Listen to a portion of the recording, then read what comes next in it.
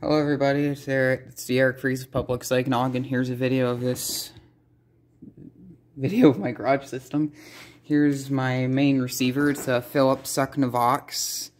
I don't know what the model is. Oh, FW65C. I think I picked this up at Goodwill. Pretty sure I picked this. Yeah, I picked this up at Goodwill, I believe. Actually, second Philips I picked up. I had another one, a more nicer one that I picked up that's at my other house. It's a bit newer than this, and I ended up getting some Philips speakers for it. But I got this as the garage system. I was using this Yamaha. Out here's my old tuner, but I wanted something with cassette players on it so I can plug in a cassette adapter so I can play music off of my phone, computer, or laptop, or MP3 player if I so desire. So yeah, that worked out pretty good for me. And the knob on that one was busted. There's actually a knob there on the floor.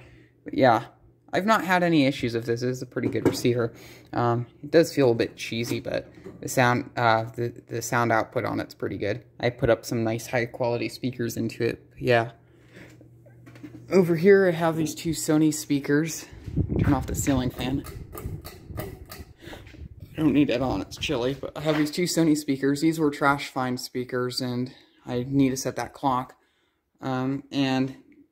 Yeah, they don't really sound the best. I think they're a bit foam rotted. I believe they're off of a boombox. They're detachable speakers, so they would have probably been on a boombox or something.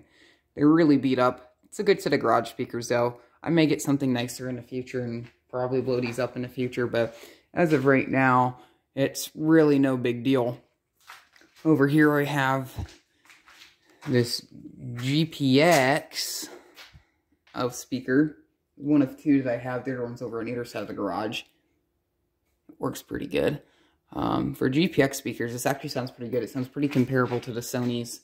I had to mess with the equalizer on the Philips a bit to actually get it to work with some of the other things, but these sound pretty good.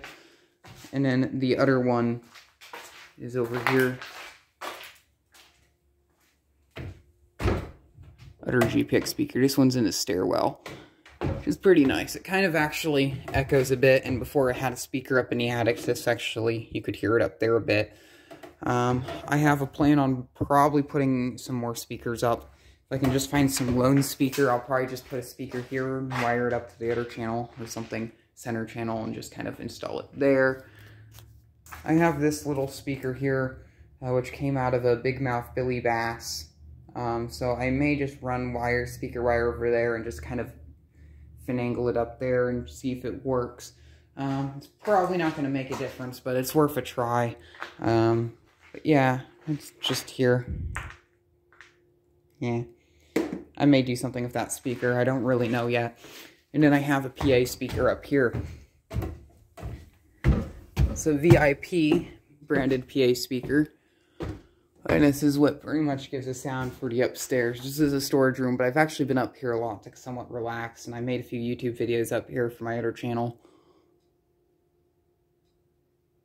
Speaker, actually, the sound on it carries pretty good. There's no bass to it, it's all trout, but still, it looks pretty good. No wire nuts at all on this thing. There's speaker wire with low voltage. I'm a redneck, so yeah. The wire I'm using for speaker wire is actually doorbell wire. I got a whole bunch of it from work, so it's all just doorbell wire. It just runs down here for my power lead that comes into the upstairs here. So I have my power lead and then my speaker wire. Eventually these will get stapled up to the ceiling, nice and neat. But it's not really been done. For all I know, I have a few plans on running a speaker out to a shed I have outside. And most likely what I'll probably do is just branch off of that speaker, one more speaker wire, and just run a line outside for one of the soffit vents and just straight down. Probably all the way over here in the corner so I can actually get it to hook in, or maybe I'll just run off of that GPX speaker over there, run over, and then out for there into the shed. And so I can have a speaker out there. It's going to be, it's either going to be my right channel or my left channel. I think I have my right and left reversed because I was lazy when I installed the system. But yeah, that's a bit of future plans.